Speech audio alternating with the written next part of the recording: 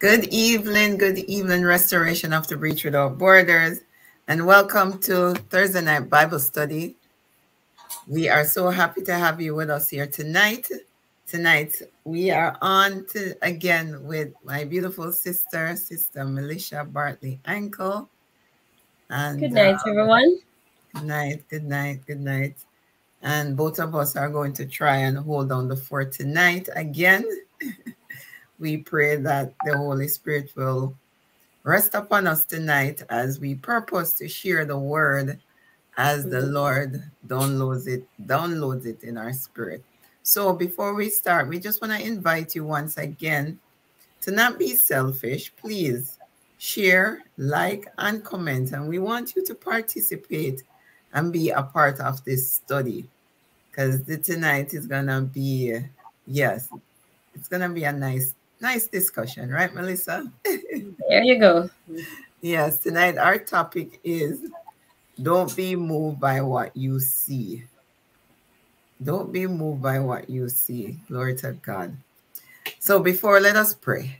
Father, we thank you, mighty God, for another opportunity to be here this evening to share the word of God with your people. Father, Lord, we pray even now, God, that you will sit upon us, Holy Spirit. Let us decrease and you increase. Lord, touch our mouth and fill it with your words, oh God. Cover the airways, cover every device, cover all those that are watching now and those that will watch in the future. Father, in everything, mighty God, we pray that you will be in the center of this Bible study tonight. And Father, we give you the glory, give you the honor, we give you the praise in Jesus' name. Amen. Amen. Glory to God. Sister Melissa, you're taking the ship today. So we're going to jump right into it. And last week we were using the Bible on screen, and we're going to purpose to do that tonight again. So sis, which scripture verse are we starting with tonight? Well, as the theme suggests, we're not moved by what we see. We're going to be looking at the promise that the Lord made to the children of Israel. And we want to look at the journey of the children of Israel going into the promised land. But even before we get to the promised land, we're going to look at the very initial promise that God made to Abraham. And that's Genesis chapter 12. Verses 1 and 2. Genesis chapter 12. Genesis chapter 12, verses 1. You could just go ahead and read it, sis, while I... All right, so it says, and I'm reading from the King James Version. Now the Lord had said unto Abram, get thee out of thy country, and from thy kindred, and from thy father's house, unto a land that I will show thee. And I will make of thee a great nation, and I will bless thee, and make thy name great, and thou shalt be a blessing. No, I'm reminding us of our theme. We're not moved by what we see.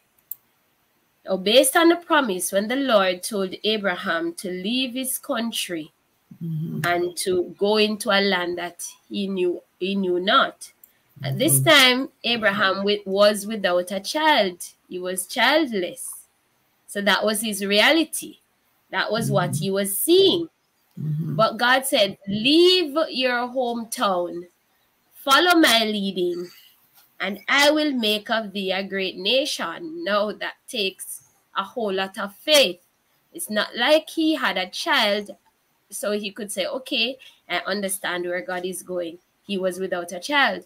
And God was saying to him, God did not say, I'm going to give you a child. God said, I'm going to make of you a great nation. Yes. So can you imagine? And yes, go ahead, sis. No, continue. Right. So I'm here thinking that must have taken a lot of faith and obedience on Abraham at this point, on his part, because if he were looking at the natural, he would not have left his hometown one, and he would not have believed that he was going to be a great nation because, as we said earlier, he was without a child. Yes. And then, yes, do you have anything to say on this, Sister Hurry? And I want to bring it to us, put it in our everyday. You know, many times the Lord will give us a promise. We hear a word from God. God says, God said to thank him for the house. God says, you are going to travel the world and preach the gospel. And you live in first of all, you have a job, and you don't even see yourself being qualified for the mortgage, but yet still God said thank him for the house. You don't see where the deposit's gonna come from. You possibly a single mother, a single father, or if you're married, you don't see it how it's gonna happen. The Lord tells you that you're going to be a doctor. You can't even find the first dime to go to university, but yet still God is telling you you're going to university. So many times the reality is that you don't see how it's going to happen. That's your reality. And tonight we want to encourage you with this topic. Don't be moved by what you see. Yes, the reality is the reality, but see your reality through the lenses of God. Right, Melissa? Right. But you know what I love about God? And when we look through the Bible, most times, this is what God does. He shows us the very end. Yes. And then he takes us back and walks us through the process, as he uses that as a means of cheering on our faith and our obedience. Because honestly, while we're going through walking to get to the promise, it can be frustrating. Yes. We can get depressed. Sometimes we even wonder, did God really tell me to do this? Yes, exactly. Was I hearing correctly? But each time we can remind God, you told me that I'm going to go to school. So even though I'm not seeing the money, I have started. I don't see the money. You told me that I'm going to get this degree. God, you told me that I'm going to own my own home, even though I just went to NHT and they turned me down. You told me. So he has a way of giving us a word that we can give back to him. Yes. Yes, yes, yes. You know, I was having a conversation with a young lady. I hope I can remember how she said it. She said, when God speaks, I'm going to put it in my own word. But basically what she was saying, that whenever God speaks, it's always not what we expected. It's not the norm. It goes against everything that we believe when God speaks to us at times. Right. He speaks to us in a way that only if you're really, I don't want to say only if you have a relationship, but he always, when God speaks, it boggles the mind that time. It's like, what, God? What? As Sister Ramon would say, you have to have a sort of grace to believe the what grace God to is believe. saying. Yes, to believe what God is saying.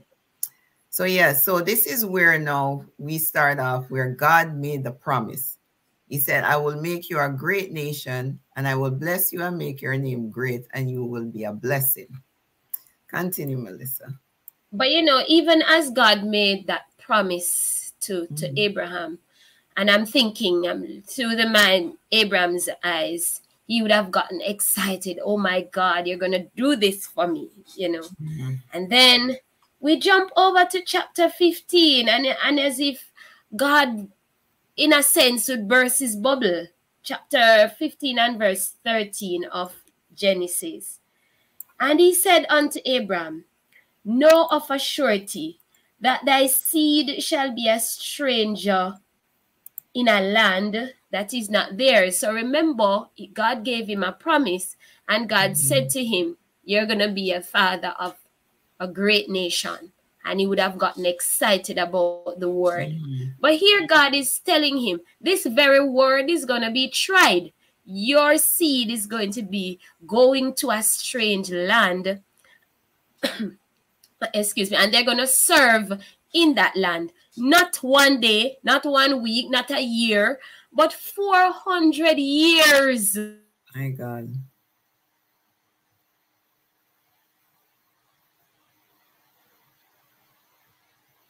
Are you there, Melissa?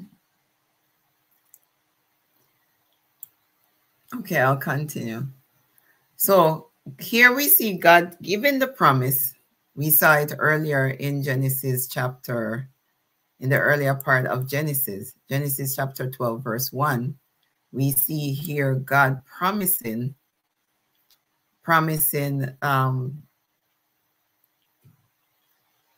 Abraham that he's going to be the father of many nations. And then now we see here God saying that, yes, you're going to be the father of many nations, but there's going to be issues. They're going to face challenges.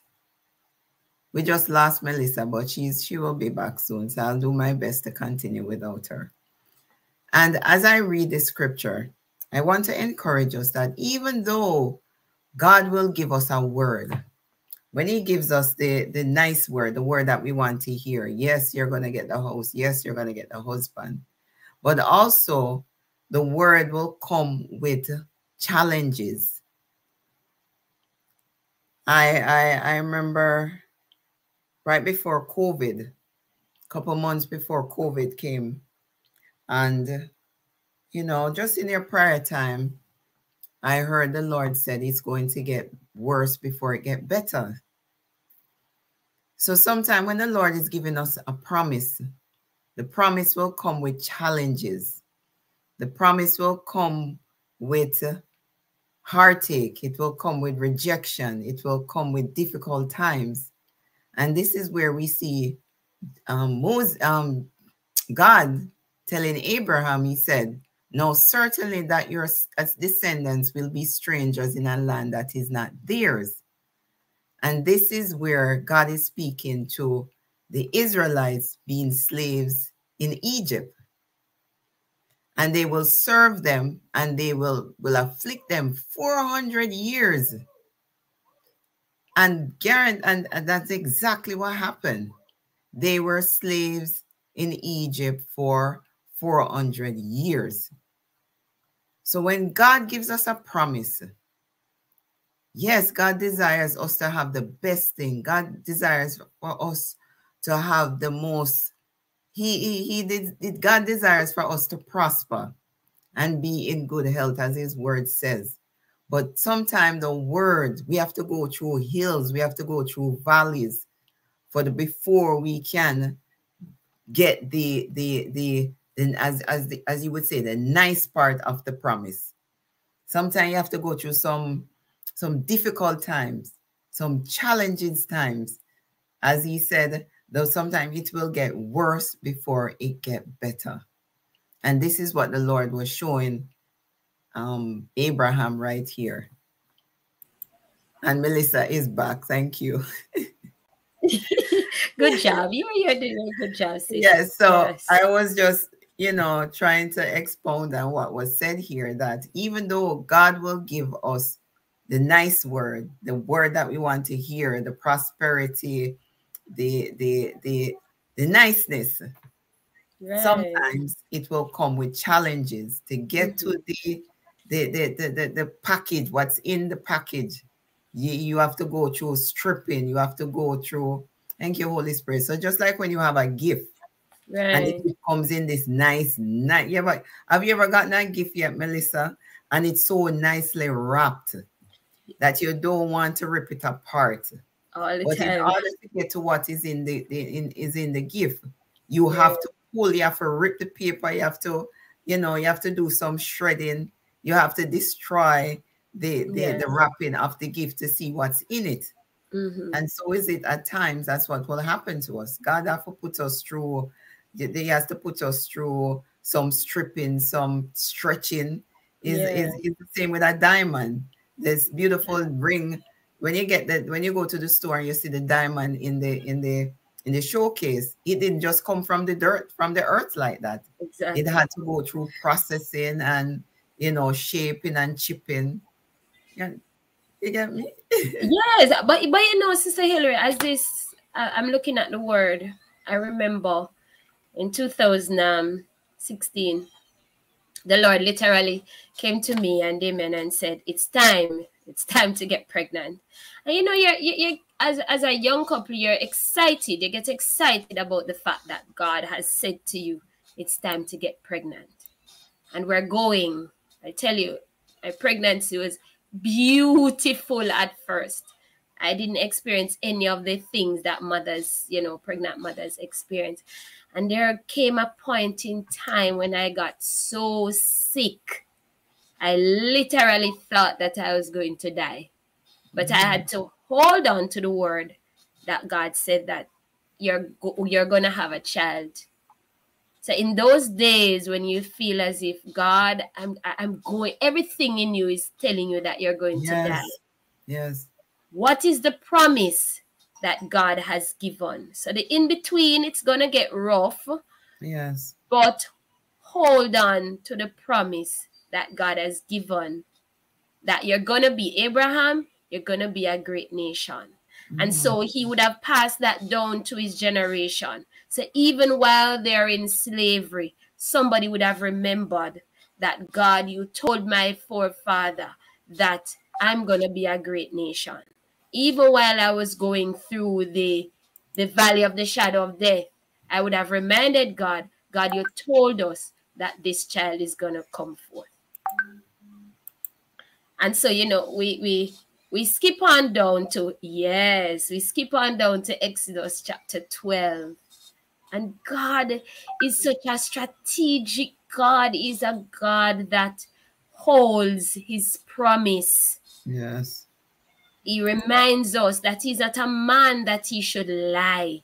Whatever he says, he's going to bring it to pass. So he told Abraham, your seed is going to be in this land for this amount of years.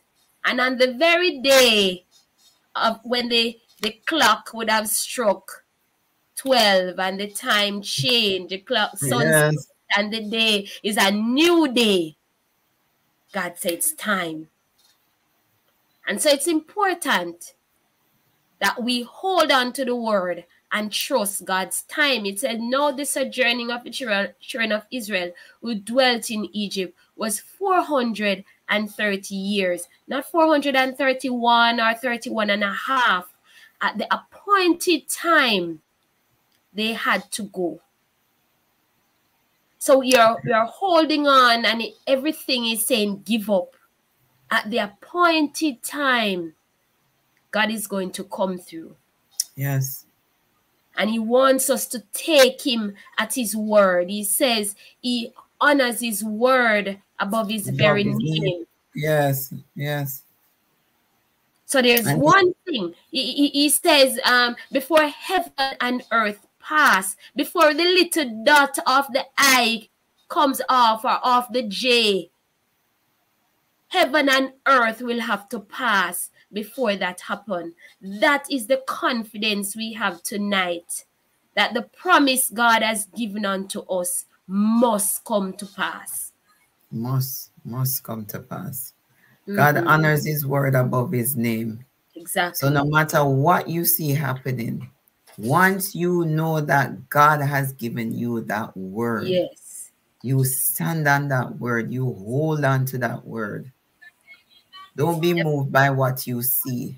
Exactly. Don't be moved by the naysayers. Don't be moved by your unbelief.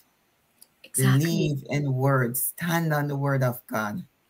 I think Sister Melissa was sharing recently, and she said, the pastor said that if God says this podium is going to change color, you better believe God is going to change color. Immediately. immediately it will change color, because that is the God that we serve. We can stand on the promises of God. We can believe. There's a preacher that says, he says that God has the ability and God has the integrity. The ability to do it, and he has the integrity that he will come through on it. You know, Melissa may have the integrity. She might say, Hillary, I truly, really want to help you. She has the integrity, and I know that she will do it because of the person that she is. But she may not have the ability. God has both the integrity and the ability, so you can stand on his word that when he gives it to you, it must come to pass. Yes, but you know, sis, as we look at, if we know the story of the children of Israel in Egypt, and we see how Pharaoh would have tried everything in his power to ensure that the children of Israel stayed. But when the time came, it doesn't matter all the things that Pharaoh did, he had to relent. And that is to remind us, it doesn't matter what the enemy is trying, all the ammunition, all the strategies that the enemy is going to bring out, all the fire is putting in. And sometimes, trust me, the fire that the enemy comes with looks very real. And if we're not careful, our very hearts will tremble. But even in the face of those trials, God is saying to us, stand on my promise. Stand on the word that I have given unto you. Amen. Amen. Amen. So now we're going to journey over to Numbers chapter 13. Yes. Numbers chapter 13. So they would have left, come out of slavery. And now they're onto the promised land that God did say to Abraham, I'm going to give your seed this land. They're on their way to the land. Go ahead, Melissa. So Numbers 13 verse 1, and the Lord spake unto Moses, saying, send thou men that they may search the land of Canaan, which I give unto the children of Israel. Of every tribe of their fathers shall he send a man, every one a ruler among them. So we are seeing here that God is so awesome that he gave them a promise and he never left them along the way. He kept on going with them, kept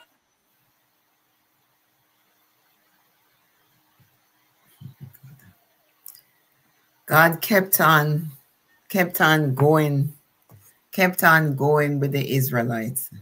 He never left them. You're there, Melissa? You got frozen a while ago. Okay. You're hearing me? Yeah, I'm hearing you now. So he said, he said to them, send thou men that they may search out the land. And we may be wondering why God gave them the word though. Why would God say to them, send men, send spies to search out the land which I give unto the children of Israel. I have given you this gift. So come into partnership with me. God wants us to work with him in going to the promise. The things that God has given unto us, he wants us to come into agreement with him. Of every tribe of their fathers, God could have said, send one person. Why from every tribe of their fathers? This was a nation, a family thing. So everybody... God wanted witnesses. Exactly. Everybody must get involved. Yes. This is your blessing. Come into partnership with the blessing, man. You have to participate in it. Participate in your blessing. Yes, yes. That you shall send... Go ahead. No, I was going to say, God is not going to do for us what he has given us the ability to do. Right. So God is saying, okay, I am taking you here. The promised land is next door. So now you're going to go get each one of your neighbors, each one from each household. Come now. I'm sending you out to scout out the land, to make preparation. So when you go there, you know what you are up against. He's preparing you for the blessing. My God. God doesn't just give you stuff like that. Right. You know, sometimes we want it right away. I think I heard Rev sharing the other day. He said, we don't want to stay at level at step 1. We want to jump away all the way to step 7. When it's a process we are going through. You have to start at level 1, level 2, level 3, and it's gradual. Right. But sometimes we don't want that. We want God to tell us from step 1, and we just jump right to step 7. And sometimes we are not prepared for what is up there at level 7, because it requires us to grow. We have to get wisdom. We have to get understanding.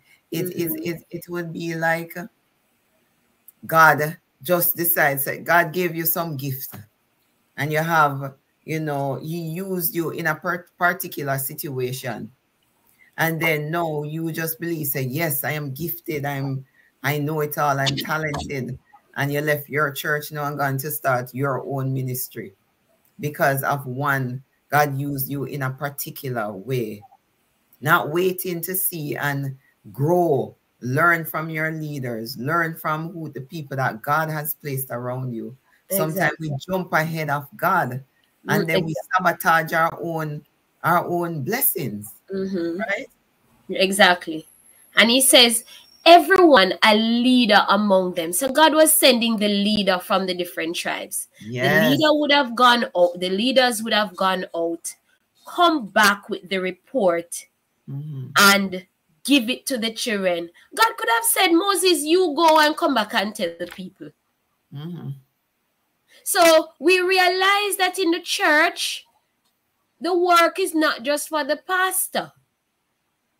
The leaders, the other leaders, the deacons, the evangelists, the missionaries, we must get involved. Yes. And be in charge of our different groups. Yes. So there are things that we need not bog down the pastor with. The different leaders should be responsible. Yes. To go out, get the report, and come back and share it with the people. Yes. And also, Melissa, there are times when the Lord will designate certain responsibility to certain individuals. Exactly. You know, a leader has to be a leader. Exactly. Sometimes you must follow the leading of your leader. And this is why it's also very important that we allow God to choose our leaders. Exactly. And it's not based on their gifting, and it's not based on their qualifications. And I was listening to a preaching on Sunday, and the preacher said that no longer do we seek the Lord for we seek the Holy Spirit to guide us, to choose individuals to put on committees to lead services, or to be bishops and pastors. We just go by qualifications. Right. We just go by their following, or, you know, we don't seek the Holy Spirit to say, okay, God, who should I choose to minister this week? Who should I choose to head this department? Right. We go by favorism. We go by qualifications. And this is where we see now God was saying, pick the leaders. Exactly. Pick leaders. And he gave Moses that responsibility to do so, because right. Moses was chosen by God to lead them from out of Egypt. Exactly. And so this would have been the training ground now for these sub-leaders. And you are going on this assignment. And it depends on how you deal with this assignment. You're showing God whether or not you are ready for the next level. Because we must understand that Moses is not going to be around forever. Yes. How are you preparing yourself, strategically positioning yourself to ensure that when Moses is about to depart, you're ready to step into Moses' shoes? And a lot of times we don't want to be prepared. No. We just want to say, okay, Moses, it's your time to go now. And we are forcing Moses out of the seat. Yes. Actually, we are not ready to step into Moses' seat because we did not take the training that Moses was offering. Yes. We don't have the patience. Moses too old-fashioned. Exactly. Moses need to get with the time. And instead of we learn from Moses, we learn from Moses, we try to push Moses aside. Exactly. So in verse 3, it continues and it says, and Moses, by the commandment, so we see here, Moses was careful that he did not give the leaders his word. And it's important that we follow the leader who is hearing from God. Yes. And we see a lot of persons, a lot of leaders doesn't want to take the time out to spend quality time with God, that they can hear exactly what God is saying for the people. Yes. So we see what is happening these days is that a lot of leaders, they're just going on based off flesh, based off what they think the people want to hear. Yes, the trending topic. But Moses said, this is what God is saying to you. And the commandment of the Lord sent them from the wilderness of Paran. All those men were heads of the children of Israel. So here God gave them a directive, you know. You're going to go into the land. And this is the way that you're going to take. So God was preparing them that, yes, I've given you the land, but you're going to go in and you're going to see the particular way that you should take strategies. And as children of God, we must arm ourselves with strategies because the enemy has strategies. Yes. And God wants us to be fully prepared. Yes, God has told you that you're going to get the job. But at the same time, have you gone ahead to read up on the company, the organization that you're going to join? Have you read what the culture of the organization is all about? When you go into the interview and the interviewer says, tell me a little more, tell me a little, what do you know about the company? You're there, you sit there looking. First of all, start out, do you even have a resume? Okay, exactly. Exactly. Have you started to look for a job? Exactly. Because sometimes we believe that when we get the word, it's just going to fall into our lap. That God is going to just do it, you know, everything for us. And that's not how it works. It doesn't work like that. And this is where we see God say, yes, you're going the promised land, but here I'm preparing the way for you. But before you guys go in, I'm going to send my leaders in for them to show you. So when you go in there, it's not a surprise. Exactly. You know what my leaders are going to go out, get the report, and they're going to come back. So you know what it's all about. Yes. And we see here, we're going to skip a couple verses ahead because in the next couple of verses, it just speaks about, it gives the names of the leaders. Right. So we're going to jump down to...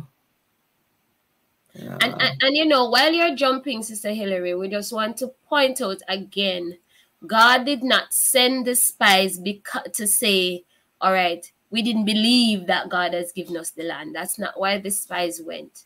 They went in preparation to Yes. prepare their spirits for what they're about to get. So we're here at chapter 17. And Moses sent them to spy out the land of Canaan, verse 17, and said unto them, Get you up this way southward, and go up into the mountain. So again, Moses gave them the direction. And see the land, what it is, and the people that dwell therein, whether they be strong or weak, few or many, preparing them. Moses was preparing them for the land that they were going to go in, verse 19.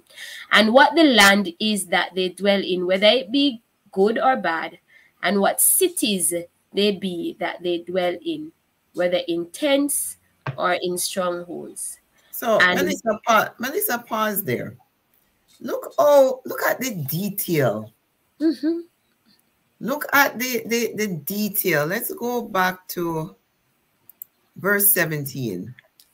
Look at the detail that Moses gave the spies. He didn't just go and he didn't just send them and say, okay, just go.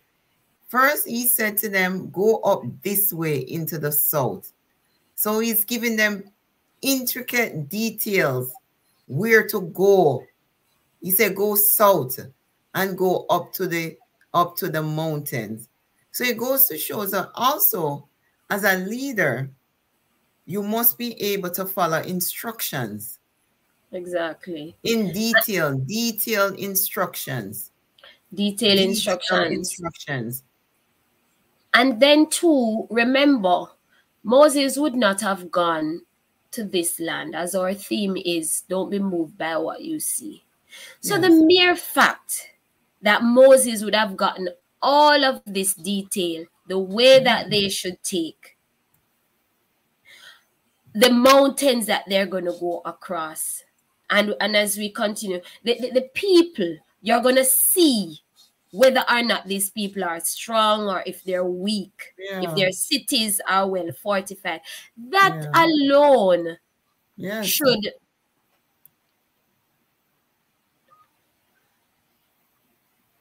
Go ahead, Melissa. Oh, I was wondering if you're hearing me. That's why I stopped.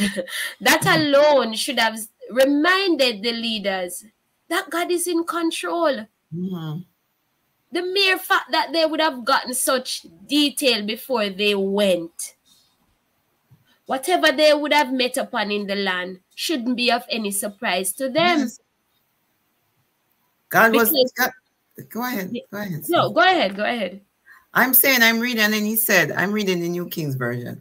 And he said, and see what the land is like. Exactly. So God is saying, okay, just go, observe, look around. Sometimes, God sent us on a mission, and God said, just watch. Don't say anything. Just follow my lead, follow my direction. Just go and just blend in. Or just go and be quiet. Just go and observe. And here we see, he said, see what the land is like. He's going, whether the people who dwells there, are these good people? Are they bad people? Are they strong? Are they weak? Are they few or are they many? He was giving them detailed instruction.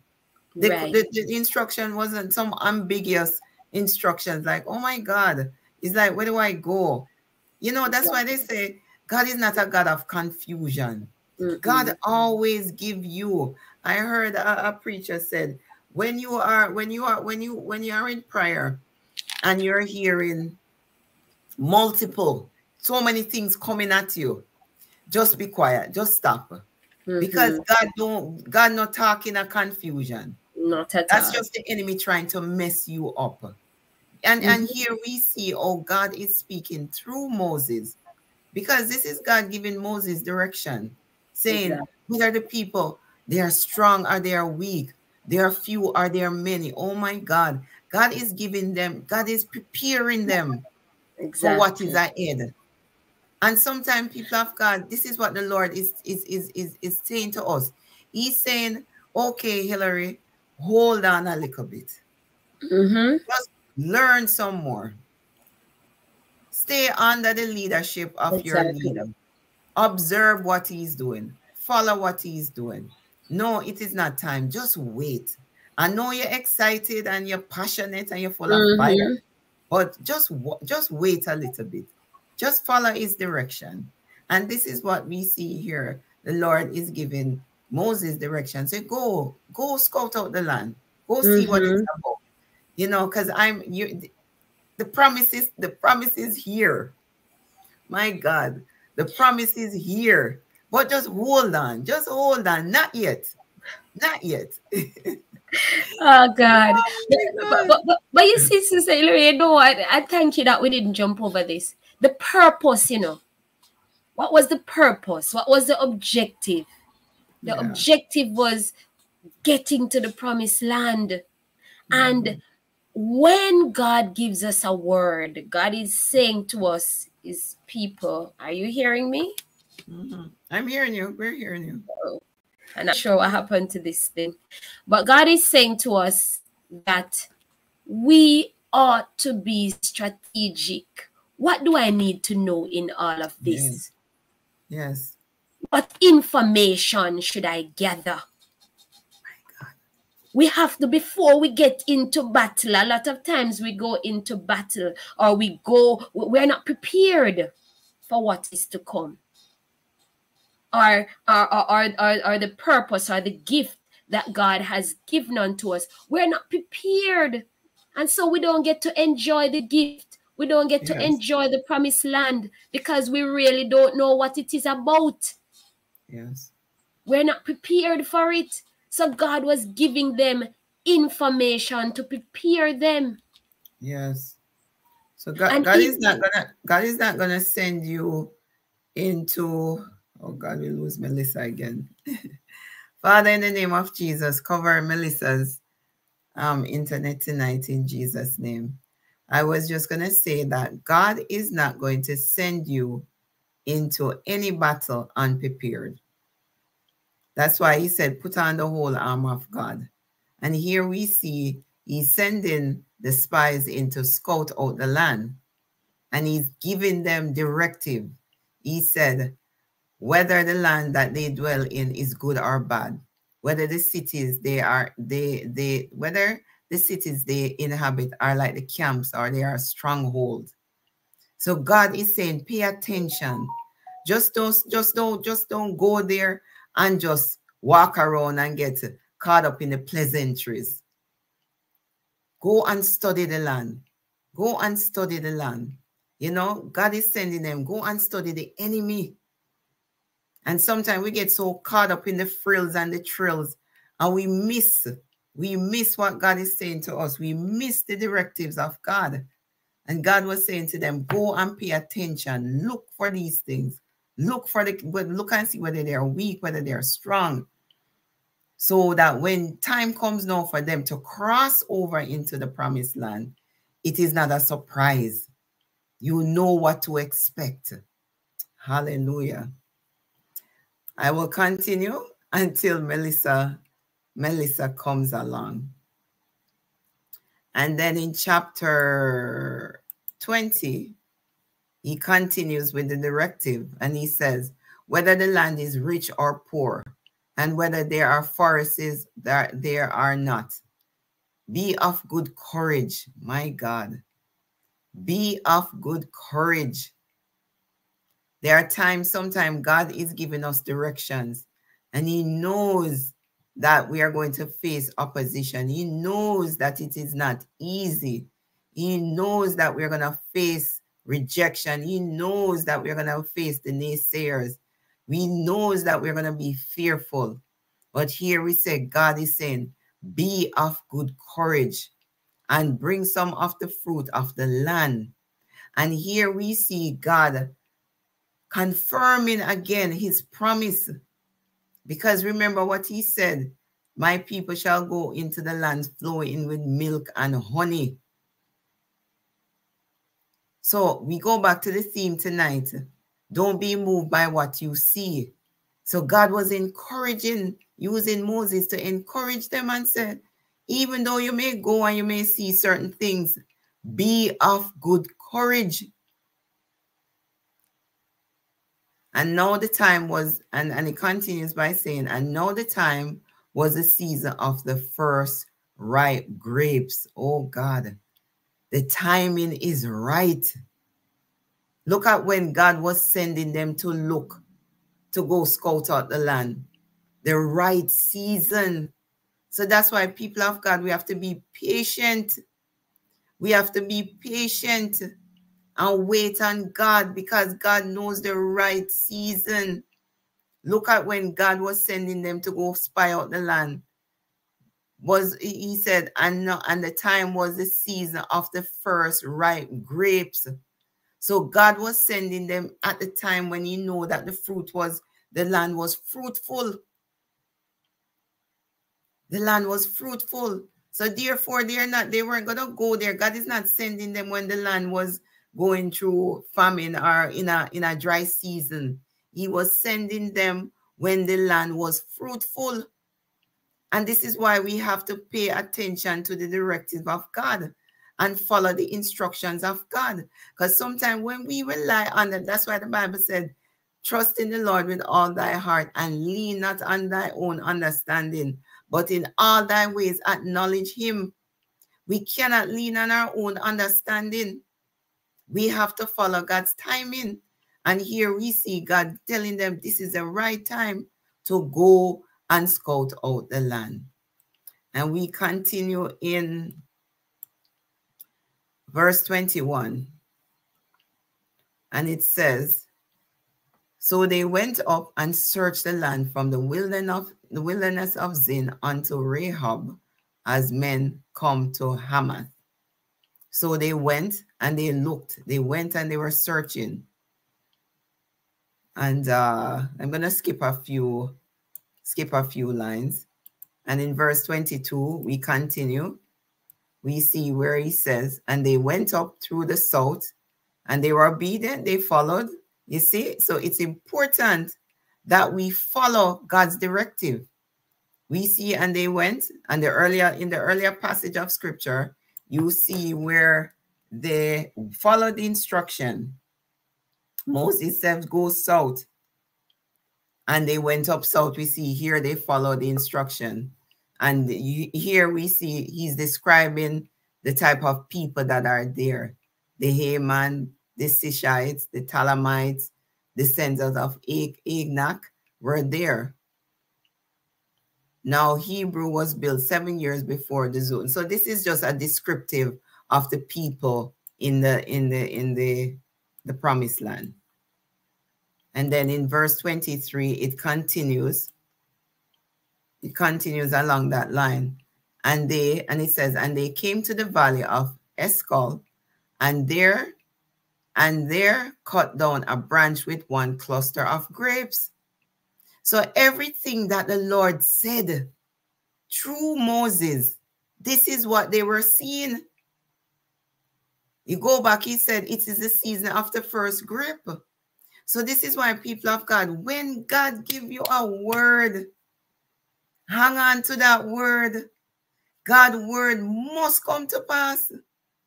God said it is the season of the first grape. And look, we see here in verse 23, and they cut down a branch with one cluster of grapes. They carried it between two of them on a pole. So here we see they're following Moses' directive again. Moses said, bring back fruit. They also brought some of the pomegranates and fig. So not only did they get their grapes, there were other fruits. So when you see, people of God, thank you, Holy Spirit. When we follow God's directive, God will give us brata. When we are obedient to God's directive, we'll get extra. Because God said they're going to get grape. It was a season of first grape. But look what else they got. They got pomegranates and they got figs. So God will even throw in a little surprise. Sometimes God is not going to tell us everything. Sometimes he'll hold back a little bit of information. Because if God give us everything and tell us everything, we're going to jump ahead of him. So here he said there was going to be grapes. But they go and they get pomegranates and figs. That's nice. That's extra. Mighty God. There, that was extra. And then we continue in verse 24. And he said the place was called the Valley of Escol because of the cluster which the men of Israel cut down there. My God. You say when you follow God's directive, people of God, you will leave a mark. When God sends you on a mission, when you follow God's directive, where you go, you will make a mark. Not in a negative way, but in a positive way. Because they followed the directive of what God did. The Bible said the place was called the Valley of Escol because of the cluster which the men of Israel cut down there. My God, hallelujah. I don't know what happened to my, Melisha is gone. So people of God, I am walking through this passage of scripture with the Holy Spirit. Thank you, Sister Randine. Thank you so much for your words tonight. And Randine writes, let me share it a bit. She says, wow, it is so important for us. Here's Melissa. Okay. Thank you, Melissa. Randine says, wow, it is so important for us not to be moved by what we see.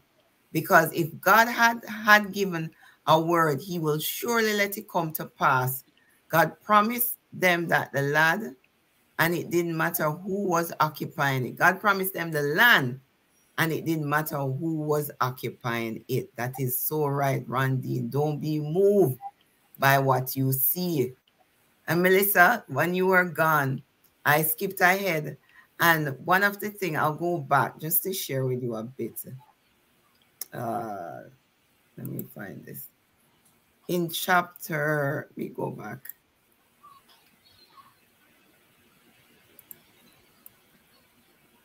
In chapter 23. In verse 23? Yeah, it says, and I was saying here, Melissa, and it says, and they came to the valley of Escol, and there cut down a branch with one cluster of grapes. In the previous chapter, the Lord said it was the first season of the grapes. And I was saying there that you have to follow. God knows the right timing. Exactly. God knows the right season. And God said it is in the season of the grapes. And here we see exactly as what the Lord said. They were able to cut down one cluster of grapes. And I was saying also, Melissa, that God said they were going to get grapes. But look, they got pomegranates and they got figs. So when you follow God's directive and you're obedient to God, God will throw in extra that you didn't even expect. Always. So obedience comes with extra. Obedience comes with extra. But if you notice though, sis, and they cut down from thence a branch, just a branch, you know, with one cluster of grapes, and they bear it between two upon a staff. So the land that God was taking them to, what God was showing them, you know, this was no ordinary land. No. This was just one cluster of grapes. And one person couldn't carry it. It was, my God. It was such a blessing. So what God is seeing, we have waited, yes, the in-between, long, rough, and tough. But when we get to the blessing, it will be so good that we will share it. You need help. Oh God, we automatically forget about the burden and the rough road. It will be so wonderful. It will be well worth it. Hallelujah. That's what God is saying. Yes, yes. So you may be here and you're going through and you're saying, God, when is my time? God, I really don't understand what's happening. Just hold up, man. When you get to the promised land, man, it's going to be so sweet. The blessing is going to be so wonderful that you will automatically forget about all the things that you have gone through. And your blessing is going to be in such abundance that you will have no choice but to share it with others. No choice. Others will benefit from your blessing. Yes. Others will benefit from you following God's directive. So your obedience is dependent on others to receive their blessings as well. Exactly. So your obedience to God is not just about you. Not just about you. Because it required two of them to carry it, right? Yes. God, as they say, God gave, because remember they were the leaders, you know. They were going to take back the evidence. This is the evidence. This is the evidence, oh God, that the land is good, that the land is fruitful. Yes, yes. This is the evidence. So what God is doing in our lives is that our life must testify to others that He's a good God. Amen. That it's worth the wait. Yes. That He's able to take care of us. So others looking on can say, boy, you got that from your promised land. You got that from the purpose, the thing that God said He was going to give you. You got that from it. I'm going to wait. So our blessing will give somebody a lifeline to wait out a little longer, to take Jesus at His word. Amen. And then I was at verse 24. And when I was reading this, and I said, look at that. The place was called the Valley of the Escol because of the cluster which the men of Israel cut down there. And I was saying, when God bless you, you will leave a mark. The blessings of God, it will not go unnoticed. You will make a mark. So the blessing became a landmark. Became a landmark. My God. Glory. Hallelujah. The blessing became a landmark. Name of Jesus. So every time the Valley of Eshcol was mentioned, they would have remembered the grapes. Yes. My God. So every time, and remember, the Lord said to them when they were crossing, I know I would have gone ahead, but when we read that when they get to, just before they get to the promised land and they were going to cross over into, the Lord says, set up a monument. So every time you see this monument, you're going to remember that this is what God has done for you. And that's what God wants us to do. What do we have to remember that which God has done for us? Yes. And where we go, that's one point. And where we go as children of God, are we leaving good memories? Are people saying, wow, it was such a pleasure having Sister Hillary. You know, God really used her. You understand? Are people being blessed by you being around? Are people being are people being around you being influenced? Are people around you? Are you being what do I want to say? Are people being better? Yes. Because you are around. Are people benefiting from your blessings? That you will leave a mark, a good mark, a godly mark. You understand? So when we show up with our blessings, you know, that's what you're saying, Sister Hillary, is that people's lives must be transformed. Yes. People's lives must be better because you are around. Exactly. Because this place must have had a name before.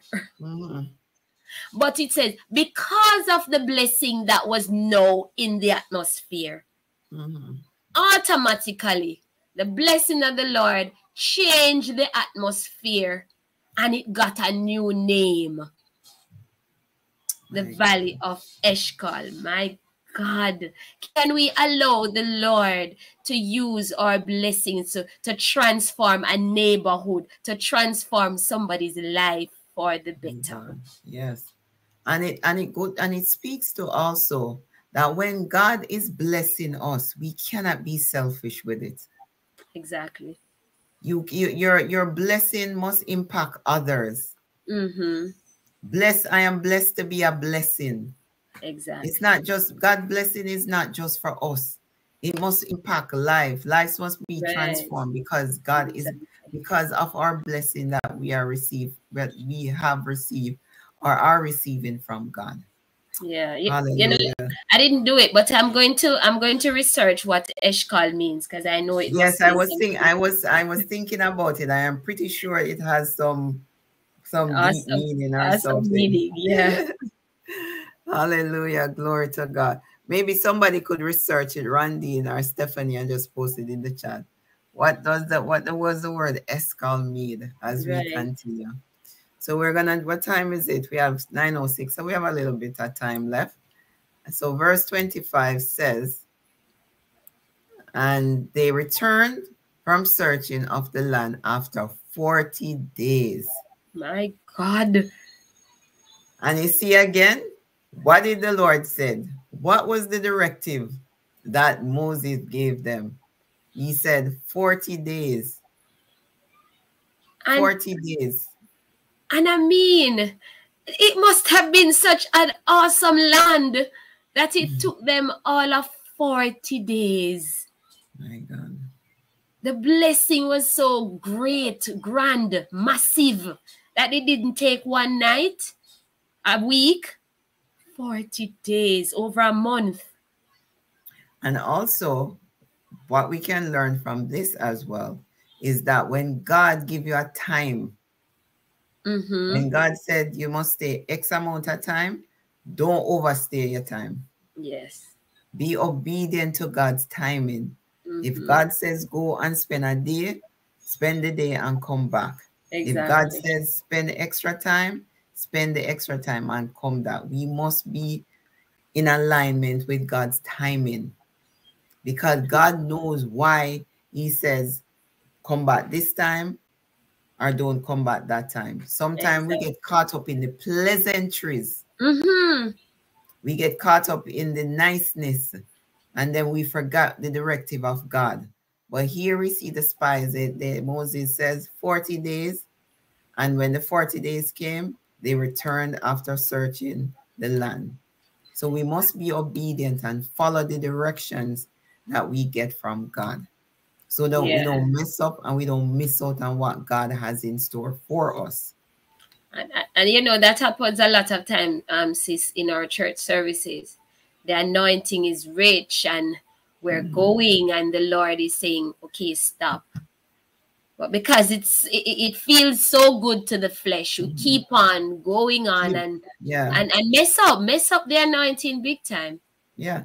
And it's the same when you're praying, as my dear mentor would say, when the Holy Spirit stop talking, you stop talking. Exactly. So when we're in prayer, sometimes because of the reaction of who is listening, you know, the Holy Spirit don't pray a long time. We keep going on, and you know, because everybody I say, amen, yes, my sister, Holy Ghost. And the Holy Ghost don't stop, Holy Ghost stopped talking like 5 minutes ago. Yes. But you're still going on and on because it's satisfying the flesh. Yes. So not because you see the person seem as if the person is moving in the spirit. Don't be moved by that. Yes. Don't be moved by what you see. There you go. Hallelujah. Glory to God. Don't be moved by what you see, people of God. So we continue in verse 26. I don't know if we're going to finish this tonight, but we'll try. And they went and came to Moses and to Aaron and to all the congregation of the children of Israel. So the beautiful thing about it is that Moses sent them out and they came back to Moses. They did not run off in their little clique and say, we have exciting news to share. Though they went back to the person in charge, authority. It's important that we follow authority. And to all the congregation of the children of Israel unto the wilderness of Paran, to Kadesh, and brought back word unto them and to all the congregation, and showed them the fruit of the land. They brought evidence. Yes. That this is what and God, you know, one of the things I like as I'm reading this, and people of God, that's why it's important that sometimes we don't skip, we don't rush, because sometimes we read the Bible and we rush. And that's why Bible study is so important. You have to pay attention that they were obedient to the directive. Yes. They came back. They brought it back to their leader. And as you said, they didn't come and go share it with their family and tell everybody else about Moses. They brought it back in front of, basically, they went and they shared it with the church. They shared it with Moses. They shared it with the leader. They shared it with the church. And they brought, and then they showed them the fruit. There's evidence. So God said it. My God. When, you see, people of God, don't be moved by what you see. Exactly. Don't be moved by what you see, because when God says it, God said the land is flowing with milk and honey. Fruit, he said, bring back the fruit of the land. And they went and they were obedient to the instructions of what God says. And here we see they come back with a proof that there was fruit of the land, or fruit of the land. But you know, sis, God is so strategic that he would have placed the names of these places here. And it says, and they went, bunch of grapes. Yeah, thank you, Randine. Yeah, so eskal is a Hebrew word for the bunch of grapes. Thank you. So the blessing named the place. Yes, yes. Yeah, and they went and came to Moses and to Aaron and to all the congregation of the children of Israel unto the wilderness of Paran to Kadesh. Kadesh was next door, in essence, southern part of Canaan. So they were very close, standing on the brink of their breakthrough. So as we are going on to the next verse, I want to point that out to us, that they were standing on the brink of the promised land. Yes. Yes. And in verse 27, continue, sis. And they told him and said, we came unto the land whither thou sentest us, and surely it floweth with milk and honey, and this is the fruit of it. So they're saying, yes, yes, the report, that which God said, it's true. He wasn't lying. He told us that we're going into a land that flows with milk and honey. And here I have the evidence, because those weren't ordinary fruits that they brought back. They were extremely lush, plump, large grapes and pomegranates that they brought back. So they're saying, here is the evidence that God is not lying. God has not told you a lie. God's words always produce evidence. Always, always.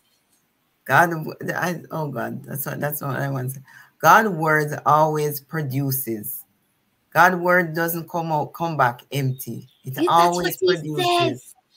That's what he says. His word will not return unto him void. It always come back with something. It must accomplish that which. So as you said, sis, when you gave the example prior with pastor and the pulpit, even if the land was dry, because God said it flows with milk and honey, immediately milk and honey had to start flowing. Yeah. Immediately. So guess what? You don't have any money, and God has said to you, go down to NHT and apply for the home. Even if your name was not in the system, the mere fact that God has told you to go to NHT and apply for the house, when you go down there, even if they tell you, I'm not seeing your name, you're not qualified, tell them to look again. And if they look again and they don't see it, okay, don't get upset, don't get flustered. All right, I'll come back in a few days. And we're going to go back to God and we're going to reason with him. We're not going to get flustered. We're going to reason with him, because our names must be in the database, because God has said it. You know what, sis?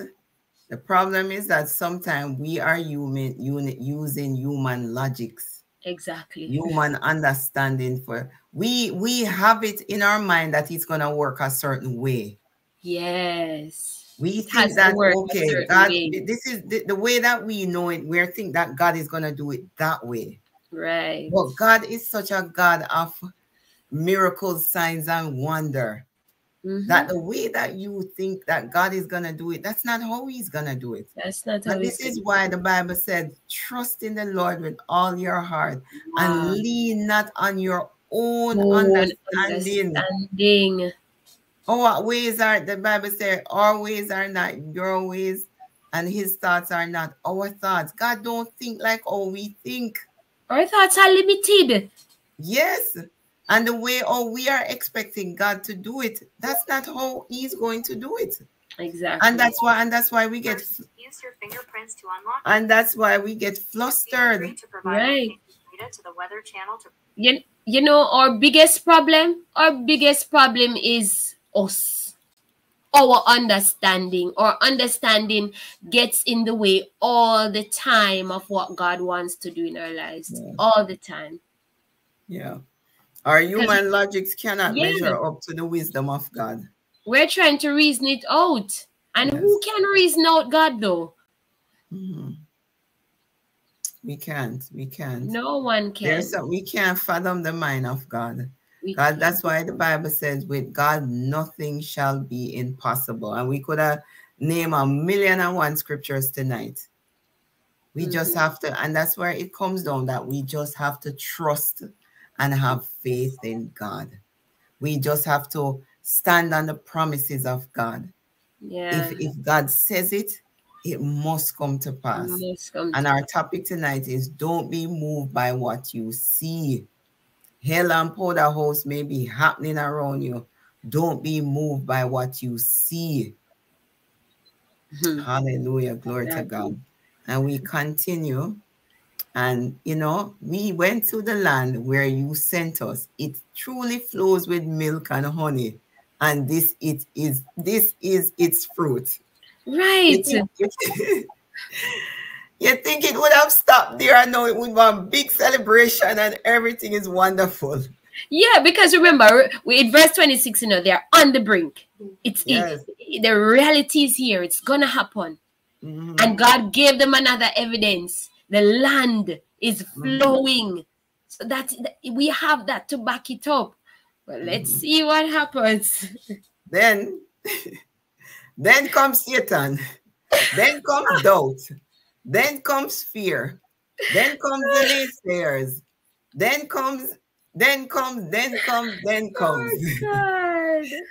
then it says, nevertheless, the people will be strong that dwell in the land, and the cities are walled and very great. And moreover, we saw the children of Anak there. So this is the reality. This is the reality. And this is what Moses gave them direction to go find out. Did you remember in the earlier passages, he said, what's taking place? Yeah, whether they're strong, whether they're stronghold, whether they have camps, whether they're weak, whether they're strong. And they did mention also, they're just coming back to confirm now. So they said first, yes, they answered number one, the people are strong that dwell in the land. And the cities are walled. So that means they said, are they in camps or are they in stronghold? So that means they're on city. They're not in tents. They have walls. They live in houses. That's what I'm understanding from that. And they are very great. So they are not weak people. They are not weak people. And moreover, we saw the children of Anak. And we know Anak, they were tall. That's where the King Saul is from. He's a descendant of the Anak. So they are tall people. They are giants. But Sister Hillary, let's back up a little. Yeah. Do you recognize the detail that they have given to the seemingly negative situation? All they said, you know, the land is flowing with milk and honey, and this is the fruit. I don't see where they describe the fruit as how they're describing the negative here. My God. And how many times we do that? So they're brushing, oh yes, it flows with milk and honey. Yes, and this is the fruit. But, and we dwell on that which the negative for so long. We dwell on the problem. It blocks out the blessing. Yes. We magnify. They were magnifying the fact that the people be strong. They didn't say, yes, we see people. The people be strong. Okay, it's a city. The cities are walled. And not just walled, but very great. Automatically, sis, your leader is sharing this report with you. Of course, your heart is going to fail you for fear. This is your leader talking. And your leader is saying to you that, boy, the city walled in. In essence, he's saying, I don't know that we can go up against them. And the children of Anak, these are no ordinary people.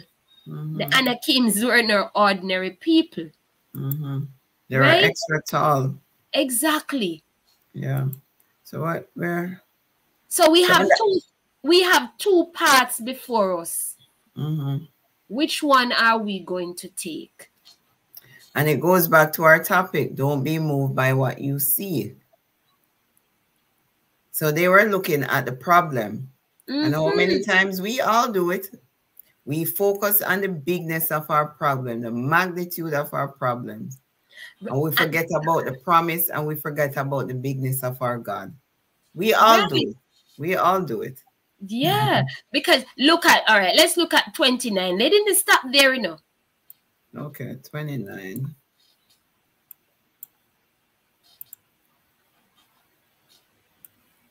They said the Amalekites dwell in the land of the south, and the Hittites, the Jebusites, and the Amorites, and the Amorites, all of the ites them, and the Canaanites, and they just naming out the enemy, dwell in the mountains, and the Canaanites dwell by the sea. So basically, they were saying every step you take, the enemy is there. Everywhere you turn, the enemy is there. Can you imagine? Yes. But let us, because we are running out of time, we literally have about 7 minutes. And Caleb, so Caleb was bold enough to stand. Remember, 12 tribes, 12 spies went. And out of the 12, Caleb stilled the people before Moses and said, let us go up at once. He didn't even say, let us think about it. So before we even get to that, Caleb was so bold. Do we believe? Because sometimes we're in the congregation, you know, and we're muttering under our breath, God, I believe. But if we really believe, we would have stood up in the congregation and say, this is what God is saying. This is what we need to do. But we're not so convinced, so we stand with the crowd. But Caleb was so convinced. He stepped out. He stepped out. And our belief in God should allow us to step out and still the naysayers. Still the negative voices around us. The people be bold. The spirit of boldness rest upon us to speak. He was not stand on the promises of God. Yeah, Caleb was not moved by what the others were saying. Yes. He knew what God said, and he was standing on that. So he stood and he stilled the people. Let us go up at once right now. We're not going to delay. No, it's not the time to delay. It's time to move and possess it. We're going in. We're going to take it, for we are well able to overcome. He believed in himself. He believed in the God that was in them. And people of God, this is the mindset we have to have as we live in these last days. We have to believe in the God that lives in us. Because he said we are able, despite all of the giants, the Hittites and the Jebusites, all of the ites, despite the giants, despite the naysayers, despite what the government is saying, despite what the bank is saying, despite what your husband or your wife is saying, despite what your children behavior, despite regardless, you are able to overcome. You are able. You are able to overcome. You are able to be victorious and Caleb had the facts. He had the facts. He went. Yes. He was one of them. So he's saying, I was there too. And I'm telling you, as Jamaicans would say, I'm not speaking with water in my mouth. I'm not telling you that which I have not seen. I'm not telling you that which, God is saying to us tonight. We have seen that which he has done through us and in us. Can we stand up and testify about him? Can we tell somebody that I'm not asking you if God is able to heal you? You're sick and the doctors have given you over, but I'm not asking and not wondering if the doctor can heal. I know the doctor can heal. I know that God can heal because he has done it for me. I have seen him done it in my life. Yes. That's what Caleb was saying. I was there and I know that we are able to overcome, not just to go in and live. He wasn't saying we're going to go in and live. We are able to overcome that which is in the land. I love what Sister Randine says. Caleb was standing on the promises of God. Lord, help me to be a Caleb. My God. Lord, help me to be a Caleb tonight. Help me to believe that I am able to overcome. Glory to God.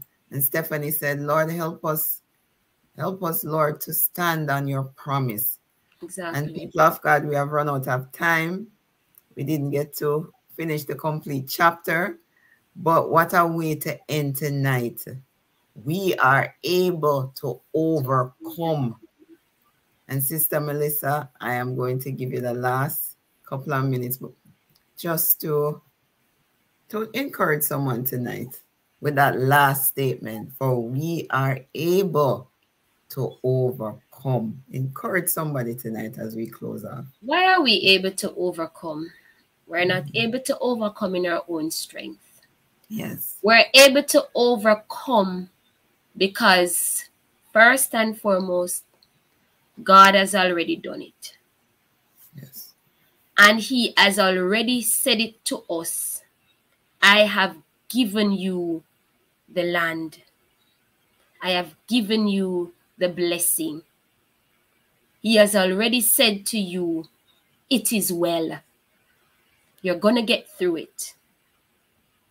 Even as we stand on the brink of back to school, He has already said to you, the children are going to go to school. You're going to step out September morning and you're going to get that job. It's going to work out. Because I have said it. And my words cannot fail. God's word must come to pass. And there are times, and it may be that that's all you have to hold on to, that which God has said. But that's enough. That's all you need. That which God has said. He's going to back it up. He's going to ensure that it comes as long as you remain faithful. Stand on your watch. Yes. God is going to bring the word to pass in your life. All he requires requires is that continue to water it with faith. Am I saying that the fiery darts are not going to come and the devil is not going to show you all the negatives? When the negatives come, just as Tasha Cobb said, put a praise on it. Say, God, I thank you. Thank you for the word, for bringing the word to pass in my life. Thank you for doing it for me. God, I believe. And like the man, help thou my unbelief, God. I know you're going to come through for me. And if you're here tonight and you have not yet accepted God and you're wondering, I don't know if this God will do it for me, I'm not serving him. He says he reigns on the just and the unjust. He will come through for you just the same. But he's saying, if you have not yet given your life to him, now is the best opportunity. Give your life to him and watch him turn things around for your good. Hold on to him. Wait on him. The promise may seem long in coming, but he will come through if you just hold out. Hallelujah. Hallelujah. Praise He will come through if you just hold out. There's a scripture passage I was looking for, and it just completely slipped my mind. Oh my God. God is indeed faithful. Thank you so much, my dear sister. We pray that you are blessed and encouraged by the Bible study tonight. I surely you know, I've read this passage of scripture numerous times, and it's like I've never seen it like this before. And people of God, I just want to point out two things.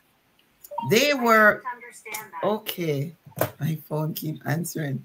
They followed God's directive, Moses' instruction. Moses instructed them as the Lord instructed him. They went and they were obedient to the directives of Moses, and they came back. And exactly as how the Lord said it would be, that's how it was. But they came back with they came back and they saw negatives. This exactly the giants, the Jebusites, all of the ites. They saw the negative, the stronghold, the challenges, and they were moved by what they saw. People of God, don't be moved by what you see. Don't be moved by what you see. As who said it this morning, just tonight? Who said it tonight? Rondine says, was it Rondine who said, Lord, help me to be a Caleb. Let us all be like Caleb tonight and believe that you are able to overcome. And believe that it doesn't matter the giants, the ites, all of the ites that's in front of you, you are able to overcome. If you don't believe nothing else that we said here tonight, believe that you can overcome. Not in your own strength. And this is what Caleb was telling them when you go further on in the scripture. And we encourage you tonight, go back and read it again. And ask the Holy Spirit just to open up your understanding to what was we spoke about tonight. Don't be moved by what you see. And we're going to end it here tonight. But before you go, we want to just remind you of a few programs that we have upcoming over the weekend. So today is Thursday. So on Sunday morning, we have the Word with Reverend Leah Stone Morrison at 7 a.m. Sunday morning, 8 a.m. So you get a nice word right before you go to church. Nice word, bright and early. And then after that, on Sunday, we have from this brilliant young lady, Dana K. Thomas. She's going to be sharing the spoken word. You have seen her on the alternative, and the Lord is going to give her a nice word to share with us on Sunday. And we also want to tell you and invite you, and we want you to share this flyer. We want you to blast it all over social media, because we are on a mission to win souls for Christ. It's our evangelistic crusade, and we have evangelist Philip Cleary, He was here a couple weeks ago and he shared this testimony of how God saved him. He was a gunman and now he's preaching the word of God, and he's going to be on to share the gospel of Jesus Christ and win souls. And we have Pastor Musa Ling. He's no stranger to this platform. You have heard him here on numerous occasions. So these are the two speakers we have for that night, Saturday, September 10th. So mark it on your calendar and share the flyers. Share it with everybody. Save and unsave, because God is going to speak through us through these two men of God on that night. So we encourage you to please share and mark it in your calendar to be here on that night. And yeah, and that's it. So we thank you once again. Melissa already prayed.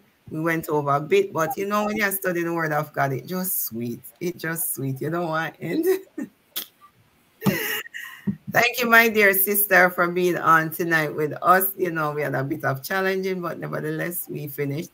Thank you once again for spending part of your Thursday night with us. So we see you again on Sunday morning for the word with Reverend Leah Stone Morrison. God bless you.